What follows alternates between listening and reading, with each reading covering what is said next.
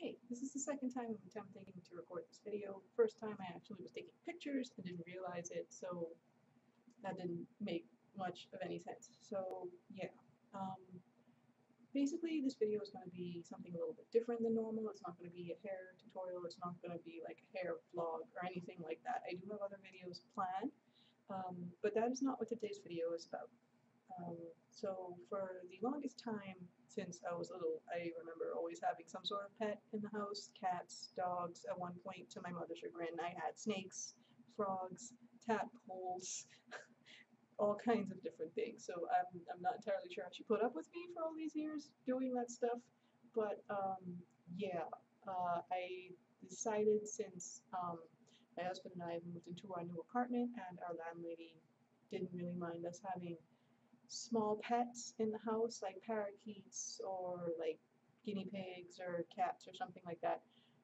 I decided that for my birthday month, since I missed my birthday entirely, too much stuff was going on my birthday, but I decided for my birthday month I was going to get myself a pet. So, yeah, we adopted a cat last Saturday and we picked him up on Monday. He's 1.5 years old. He's a black cat. He is beautiful, and I've always really wanted a black cat. The thing is, when I was going down to our local Humane Society where I adopted him, I was kind of nervous because I was like, what if they don't have any, or what if all of the ones that are there are really mean or cantankerous or something like that? Like, I shouldn't have been worried at all because the cat that we adopted, he is 1.5 years old, male. He's been neutered already, and he's had his first vaccination shots on the day when I picked him up.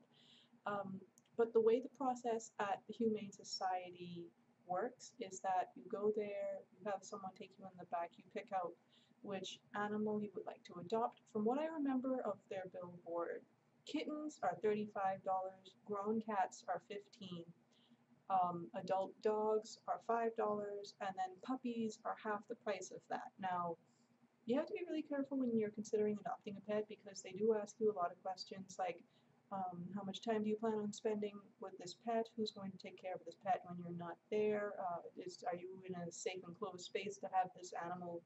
Um, like, can you afford actually taking care of this pet? They kind of take all of these things into consideration because they don't want the worst case scenario where either the animal gets harmed or you bring the animal back because you weren't, you realized at the last minute that you weren't prepared to take care of this animal. So, yeah, my husband and I, we had been talking about it for a while. We both agreed that we wanted a cat because the landowner of our apartment doesn't really like the idea of having dogs in the yard since there are multiple families living in the same yard, which is fine because I find dogs a little bit loud. So a cat is fine with me. Initially, we had wanted to adopt a kitten, but when I found out that kittens were $35 to adopt, that kind of put a stop to that. And in actuality, I prefer older cats because they seem to be a lot more calm. They don't need nearly as much attention as a younger kitten.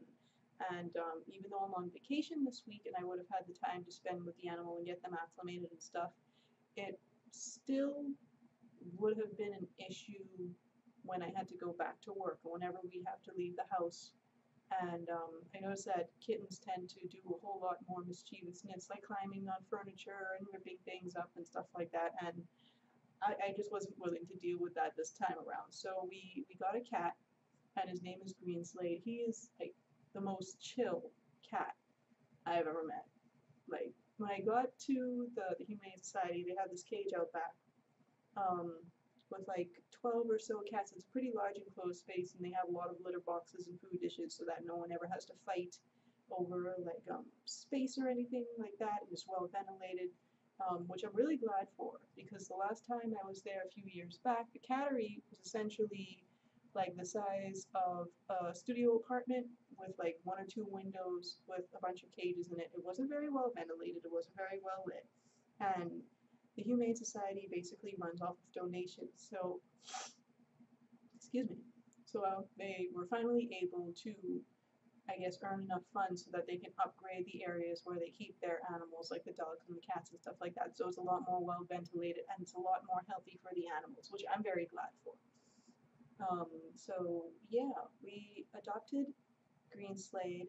Like I said, he's 1.5 years old. He's male, and he is the coolest cat I know. He has this odd habit I've noticed of sleeping in our bathroom cabinet, which I had to kind of shift a couple of things around because I think when we first got here, he was a little bit panicked. He was completely cool when we were at the Humane Society, and he sat quietly in the cat carrier, gave no F's the entire ride in the car. Um, but as we were going up the stairs to our apartment, and I actually laid the carrier down on the inside, I guess all of the different smells in such a strange environment just kind of triggered like a nervous reaction in him. So his first reaction was to find a nice quiet corner to hide in, which was our bathroom cabinet, which, you know what, is totally understandable. You're in a new environment. There are so many different things you don't understand. You don't know if the area is safe or anything like that. But it's been a day or two since we brought him home on Monday, so he seems to be a lot more comfortable. He's more willing to walk around the apartment and just kind of hang out with me and my husband. So yeah, he's calming down and he's getting quite acclimated to things.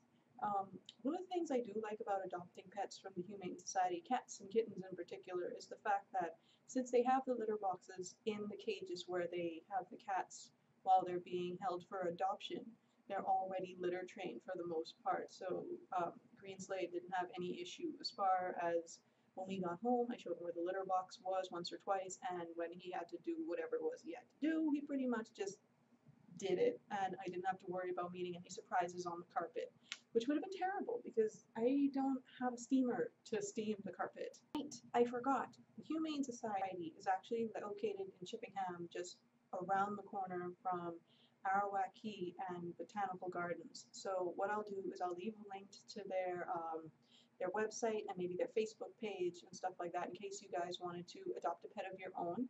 Make sure you are prepared to do that because it is a great responsibility, and I wouldn't advise giving like really small pets to small children or something like that. Just make sure that the kids are mature enough to be able to handle that kind of responsibility because it hurts my heart to see small children abuse animals or see anyone abuse animals really. So yeah, I'll leave their information in the description box below, and if you feel like making donations to the Humane Society, they do take monetary donations as well as volunteer work. So yeah, make sure if you're interested, just go into the resources I have linked below and let them know that you're interested in either adopting or volunteering or making a donation or something like that. This is one of the few places that I really am glad that it's been open all of these years.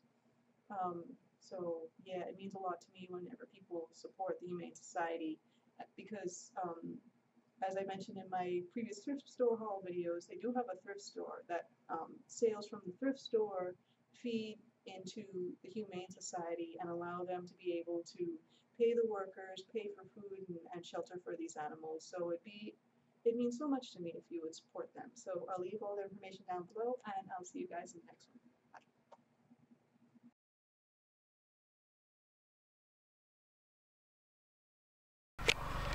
Good morning everyone, Melissa here again. I am here up the street from the Bahamas Humane Society. I'm going to be picking up a new friend today, so I'm excited. So hopefully they'll let me record some stuff, otherwise you're going to see some really choppy footage of what goes on today. And yeah, I will see you guys in a bit. Hi everybody, back home again. The first part of my video was kind of me outlining the fact that I was getting a new housemate, I guess you can call him, and I'm going to introduce you to him. Greenslade, say hi, honey. He's been doing this all day since he's gotten home. Just look at how glossy your coat is. I need to figure out what kind of hair, nail, well, fur and claw vitamins they've been giving you. So yeah, I'm sorry. This is officially going to be one of those, YouTube channels where we have cat videos. I do apologize in advance. If you do not like the cuteness, please unsubscribe immediately because he will be showing up in other videos. I do apologize, but not really. So anyway, sensible videos will be coming up soon. Just wanted to do this quick blurb introducing you to my new little friend Greenslade. He is so sweet. He is so chill. Like, this guy has not made a single peep from the time that I have met him. I think he may have meowed once, but he gives no F's. Kind of like the inspector. So, Inspector Greenslade, that's what I'm going to probably call you. So yeah, this video is going to be totally short. Sorry that it is, and you will see more constructive videos coming from me in the upcoming weeks. So stay tuned, and I'll see you guys later.